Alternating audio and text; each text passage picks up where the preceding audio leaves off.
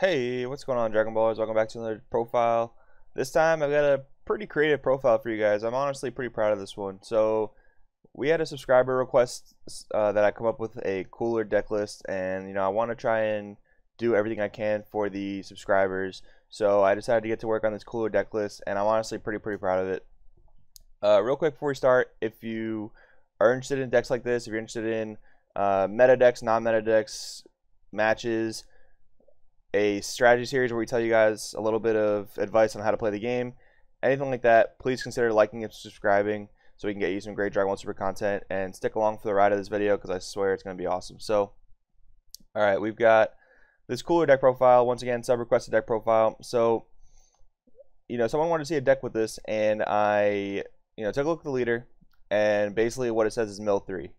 The Frieza Clan effect is pretty irrelevant. The Frieza Clan cards in this type of deck are not good enough to warrant much play, so I read this leader and all it says is mill 3, so that was good enough for me. It's also a yellow leader. It's got two good things going for it. So yeah, on the unawakened side of cooler, mill 3, if you do happen to hit a Frieza Clan, he gains 5k for the turn, but we're not playing Frieza Clan, so he literally says mill 3. Awaken at 4 life, flip over, draw 2 cards.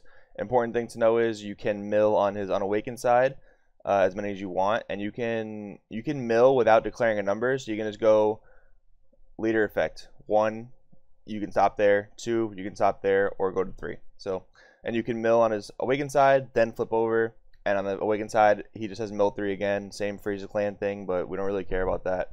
So yeah, you can flip over and mill again in the same turn if you need to fuel something like a Scientist Fu. And then when he attacks, he draws 1 card. So we'll get into the main decks. Because he is a mill leader, there's a heavy Overwhelm lineup, and it's also just yellow good stuff. So I'll explain what I mean by that when I get into the profile. So 2 Supreme Kai of Time, World's Protector. Our other super combo is Shugesh. I do not want to dedicate the deck fully to Shugesh because of Kurnoa, and Supreme Kai of Time is one of the best super combos in the game because of how early you can get it operational. So I really like 2-2 split on this. It's really clutch, especially when you don't have a necessarily great Shugesh play. So you just go with the Supreme Kai of Time to get those draws and activate it early if you need to. Then we have 4 Time Patrol Trunks. Our leader mills 3, so this is the perfect number for this. I would normally in almost any situation play Time's Choice Supreme Kai of Time instead of Time Patrol, but in this deck we are playing Planet Vegeta, so he is searchable. He's a searchable overwhelm play, so I am going with Time Patrol in this build. There's also some extra cards we would like to hit, so it's pretty nice to go with him. Then we have 3 Trunks Power, Overseeing Time. This card is great paired with Shugesh. If it's especially in game 1 when they haven't sideboarded in Kurnoas yet, just grab back a Shugesh for your big plays, and it's a double strike threat. What I really like about this deck is there is a lot of double strike, so you do have a pretty good time going for game. Where in a lot of the other kind of like Bardock Goten Storm decks, like this is technically trying to be, you kind of have a hard time closing out the game. Your only real threats are the 2 Scientist Fu you probably play, or your Bardock Apes. So I really like how in this deck there's a lot more late game finishers.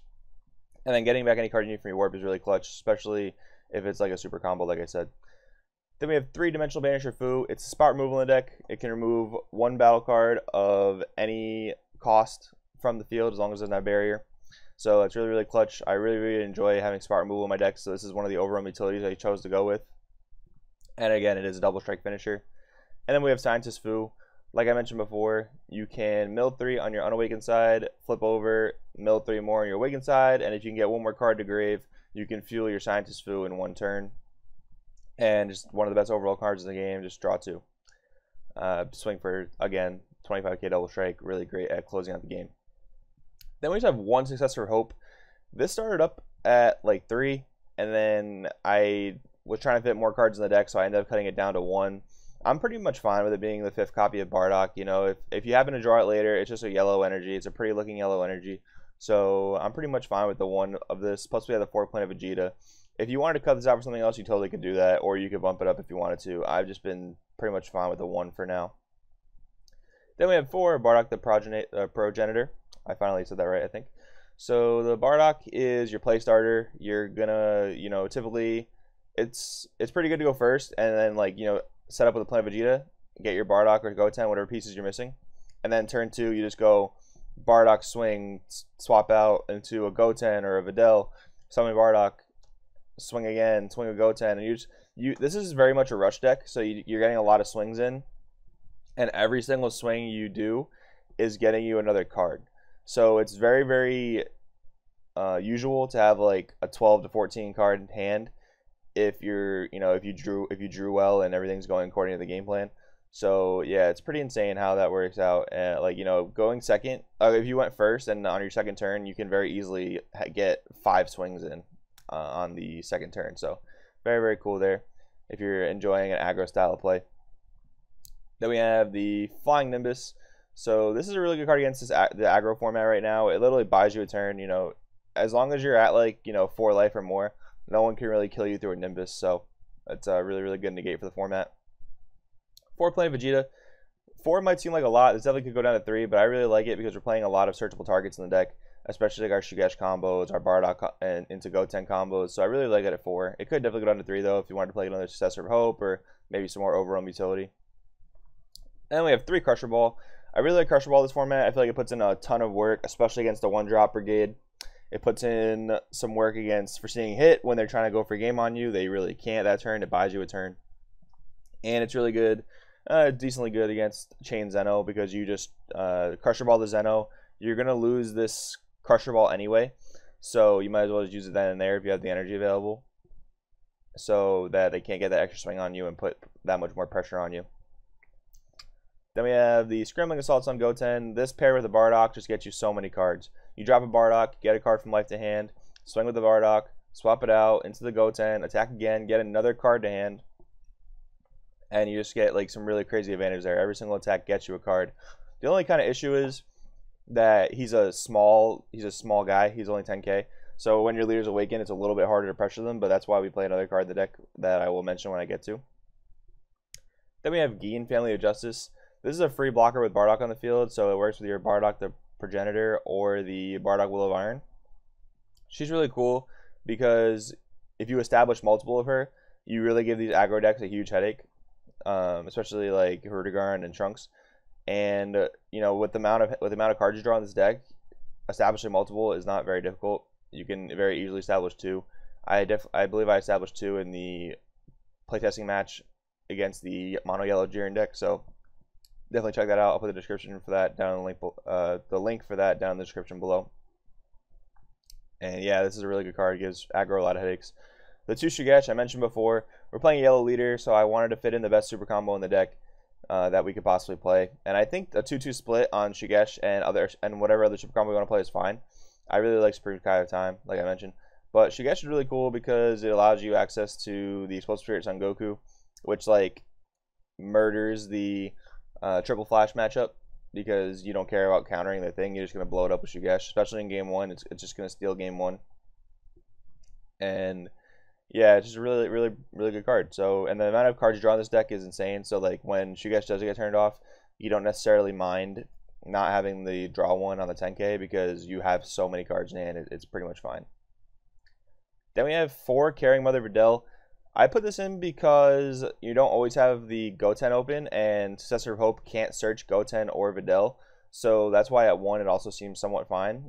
Like turn 1, if you can go play a Vegeta and set up, that's great. But if you happen to draw the Carrying Mother Videl, you're just going to draw more cards. It gets pretty nutty. Sometimes, you're swapping back your Bardock into nothing, and that doesn't really feel that good. So if you can swap back your Bardock into a Videl when you don't have a Goten, it's pretty solid. Plus, Videl is a card that can boost Goten and Bardock, so it can actually make them threatening swings at an awakened leader. So I really, really like that about the Videl. It just draws you more cards. And if they want to stop your... Basically, Videl becomes a foundation, a factory of card draw. And if they want to stop that, they have to waste a swing that's not going to be directed at your leader at the Videl. So super, super solid card. It just does a lot of work in the deck. Then we have 3 Explosive Spirits on Goku. So like I mentioned before, this guy pairs incredibly well with Shugesh. He just murders the triple flash combo. Anything that can't be countered. It was pretty relevant against the Jiren game. I don't think we got to that point where I had to drop it on his Jiren, but yeah, it's super, super relevant. And it's one of the best combos in the game when you're not facing Cronoa. And actually, a lot of people are deciding to cut Cronoa from the sideboard because there's not a lot of yellows been seen at these top tier events, especially like Gen Con. So it might be a really good idea to kind of play mind games with the meta and decide to play a deck like this where you're playing Shigesh and Explosive Spirit. You're gonna catch a lot of people off guard, and if they don't have the sideboard ready for it, if they're not respecting yellow, you're gonna have a really good time. Then we have the 4 Bardock Will of Iron. I believe it's there's only 6 10k combos in the deck, so really good numbers there because you do need to use a lot of energy. And since we're not playing a blue leader, we don't have access to those untaps, unfortunately. But Bardock Will of Iron is one of the better finishers in the deck.